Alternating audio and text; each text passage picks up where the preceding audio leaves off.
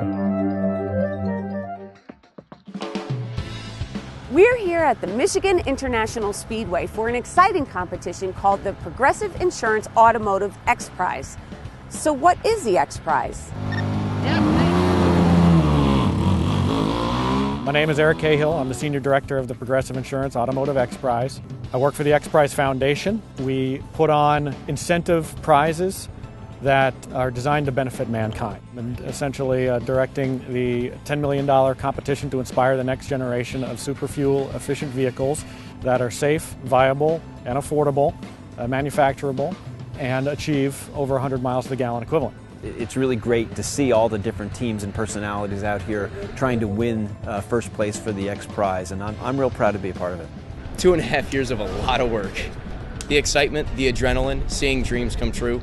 I've been thinking about building this car for 15, 16 years. Because anything can go wrong, to even teams with lots of money. His car's stalled. I gotta go back to the garage. Okay. It kind of levels the playing field. West Philly! We signed up for the Progressive Automotive X Prize because we've been doing hybrid vehicles and electric vehicles for 12 years now, and we know that the kids that we work with have something wonderful to offer to this competition. We're on a very small budget. So the fact that people are taking us serious and giving the opportunity to share their ideas, they're getting a lot out of it.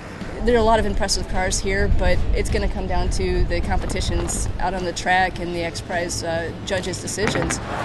X Prize came to us and asked us how we test our cars and asked us whether we'd like to participate as some of the judges looking at these cars. The accident avoidance maneuver course that we've been running today is making sure that these cars are not only fuel efficient but also safe in an emergency maneuver.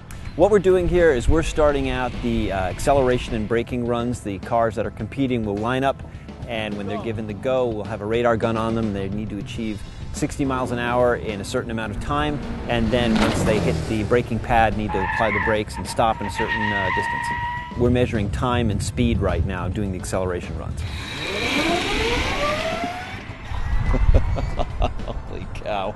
I don't think there are many cars in the world that can keep up with that one. I think it's very exciting. I mean, this might be the new age of automobiles.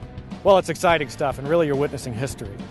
Because the teams that are going to come out of this competition, not only the ones that win the $10 million, but I think just about any of the competitors that make it to the finals, these are teams that either will become successful startup companies, you will see their vehicles on the road potentially someday, and these will be literally groundbreaking vehicles because they will have done what no other vehicles in a century have done.